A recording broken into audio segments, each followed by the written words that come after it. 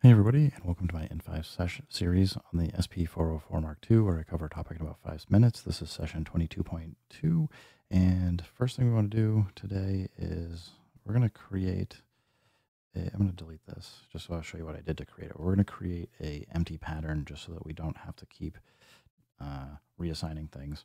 So because I don't want to have any notes that interrupt playing what I have here already, I don't want to set anything at a volume 0 where it might accidentally clip or do other things that I don't want for behavior.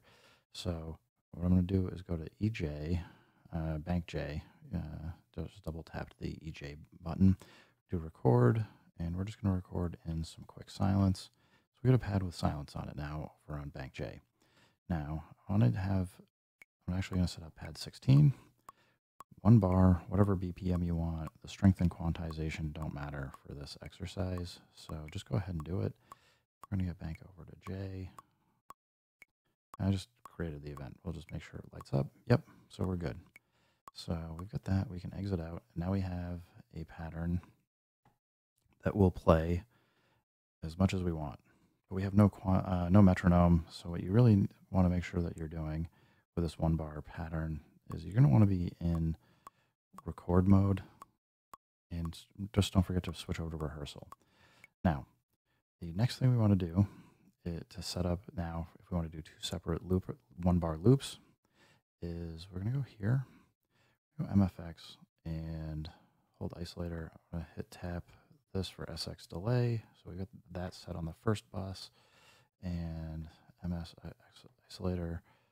We're going to make sure we've got the delay set up on both buses, and we want feedback 100, 11, 99, 50, 50. Switch back to the first bus, and we got SX delay 11, 99, and I don't know why I touched it. I should have left it. And 50. Come on, you can do it. 50, 50. All right, so now we have both set up at the same time. As a reminder, how the button using remain works. If you hold remain, you can turn on or off the current bus that you're on. So what I'm doing right now, if you can see, I'm holding remain down. I've just disabled all of everything on 1 through 8, and these are my instruments that I had for samples.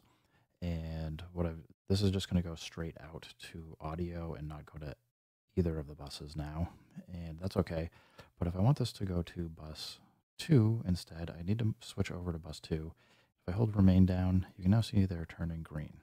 So I know anything that is orange is going to bus 1, anything that's green is going to bus 2. So now I can actually create 2 separate loops here by playing with the pattern here. So we're going to come back in, hit record, pad 16, 1 bar, 116 BPM, 1 bar, and we're going to hit record.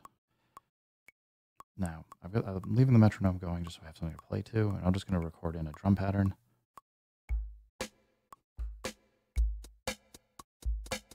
Oh man, I messed up.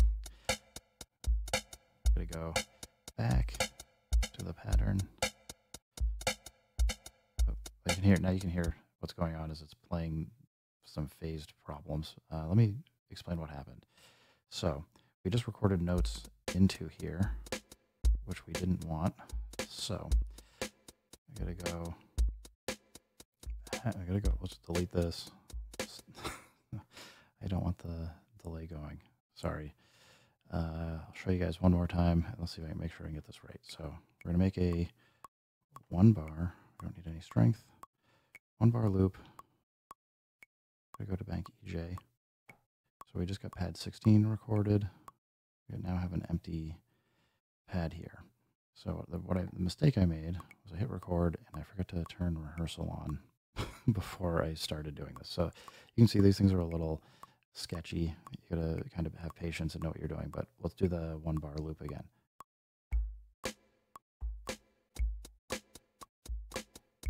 So now we have the drums, and that's on bus, because this isn't flashing, we know we're on bus 1. So I can now switch over to bus 2, and I don't have to switch over to bus 2, but I can then turn it on and off if I want.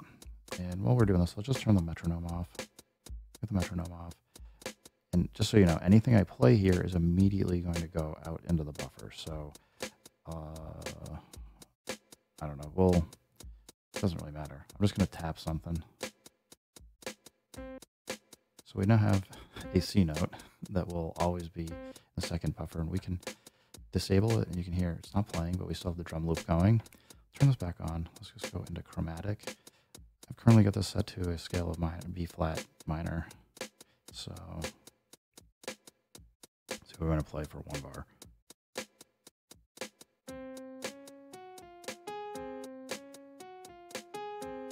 So as you can see, we've now got this loop going, and we got 2 different loops. So I can now, if we get out of chromatic, I can switch over to the first bus and stop the drums. Now they're gone. So if I want to play something else, I have to.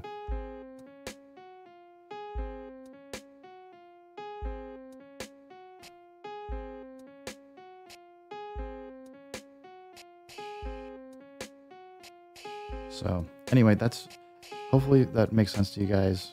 Shows you some of the pitfalls, because it is easy to make some mistakes here, but you now have, if you want to, a pretty easy way to set up 2 1-bar looping buffers on your Mark II. You just have to kind of remember a few of the rules, and it will work.